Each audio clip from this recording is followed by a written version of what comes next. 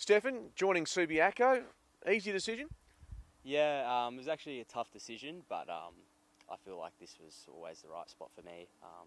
Obviously, great success, great culture, so I'm really looking forward to get stuck into it.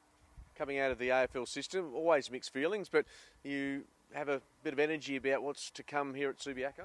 Definitely. Obviously disappointing getting delisted, but I'm really looking forward to what's to come here. There's a great bunch of boys here, and I feel like I'm fitting in nicely, and yeah, it's been great so far.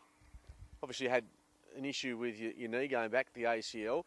That appears to be behind you now, so health-wise you're going to hit the ground running? Yeah, so I've started pre-season fully, so I've done pretty much everything. I had a little bit of a shoulder clean out at the end of the year, but that's all come good, so yeah, attacking pre-season, and it's been pretty solid so far. Of course, Greg Clark going to the West Coast Eagles as part of the AFL draft, so their midfield takes a bit of a hit, so I'm assuming you like to fill the void. Yeah, well, hopefully I can. He's obviously a great player and he's had a great season, so if I can help fill that void, that'll be something I'd be looking forward to do, and yeah, getting in the midfield with Kitch and the boys, so it'll be good. And you've had a run and had a chat to the group.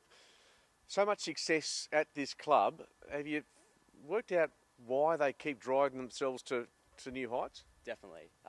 As soon as I got here and started training with them, to be honest, I noticed it straight away. You can kind of see why they're successful. The way they train, the way they prepare themselves, and the culture amongst the boys is first class. So I could definitely see why they were successful. Yeah. And Bo as a coach, early days for you with him, but what's the initial feeling you get from the way he goes about his business? Yeah, he's been great so far. You can tell he's a great coach, and all the boys really respect him.